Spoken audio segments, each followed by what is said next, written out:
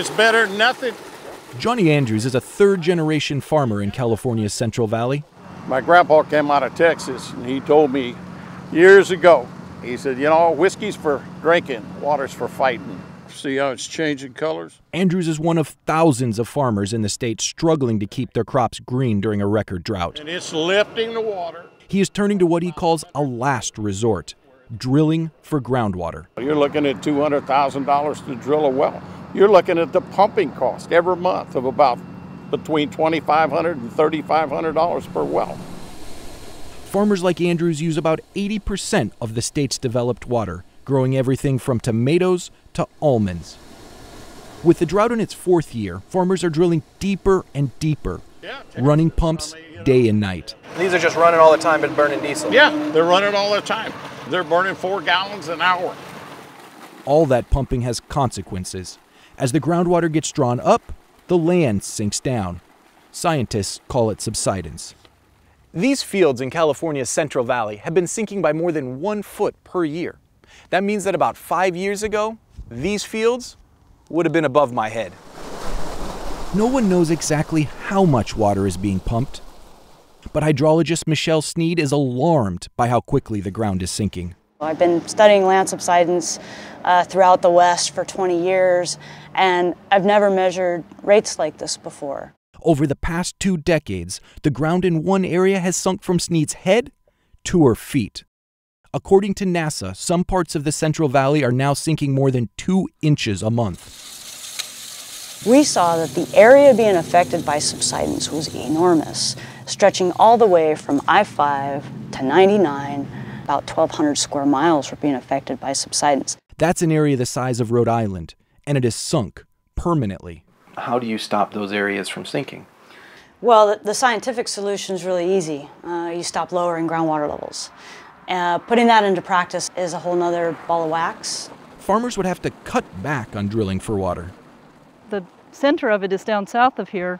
But Sneed's colleague, Claudia Font, took me to see some of the damages subsidence has already caused. I mean, what do we got going on here? And I mean, it's really buckling. Yeah, and a few years ago when I was here, it wasn't nearly this bent, so it's showing evidence of continuing to warp even more. These canals deliver water to farms and cities throughout Southern California, including Los Angeles. And this isn't the only one I see. I mean, I see it here, I see it right down there, and I see a third one. Yeah, and there's another one up that direction as well. So this can be happening to the bridges, to the roadways, to the railroads. Correct. In fact, there's a bridge right down the road from here that the water level is now coming up over the base of the road because that area has sunk. When I went to see the bridge, the flood risk was clear. The water level has risen up so high now that it would go right over the surface of the road if they hadn't built these retaining walls to keep it back. Problems like these are already costing taxpayers tens of millions of dollars. And subsidence is also damaging a vital part of California's flood control system. Yeah, so the levees through here are about 5 to 6 feet lower than they were historically. Chris White runs the Central California Irrigation District. He says subsidence is weakening levees. This area, we've always had flood challenges through here. But with this subsidence that's occurred, it's going to be even more challenging to deal with floods in the future. To the west of it, forecasters are predicting a record El Niño this winter. The wet weather pattern could bring heavy rains to this region. Red on this map is bad. White showed me areas most at risk of flooding. There's a school, there's an elementary school there. Highway 152 crosses right through the area. There is significant farmland assets. I'm praying for rain, regardless, but it's a high-risk situation from a flood control standpoint. Nearly half the nation's fruits, vegetables, and nuts are produced in California.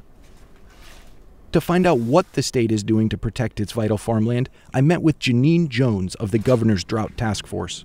Subsidence is not regulated historically under California law. No one is responsible for it.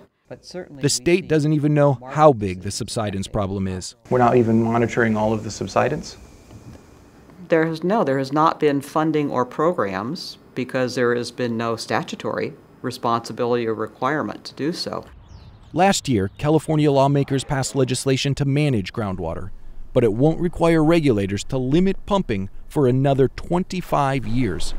Until then, the sinking will likely continue. The independent nonprofit California Water Foundation has estimated that damage due to subsidence across the state could cost taxpayers billions of dollars to fix. Do you think $1 billion is a high estimate for what the total costs will be, or a low estimate? I really don't have anything to judge it by. I just don't have the data. For some farmers, drilling for water has provided a lifeline during the drought. But the long-term consequences of that drilling are becoming clearer. If we do have a wet year, as large swaths of the state continue to sink, the risk of flooding increases. And people like Johnny Andrews, whose farms have survived 4 dry years, are now worried they could be wiped out by the rain the state desperately needs. We're talking about the state and feeding the people in the state. If that flood is bad enough, it'll wipe out the next year's farming, or a lot of it.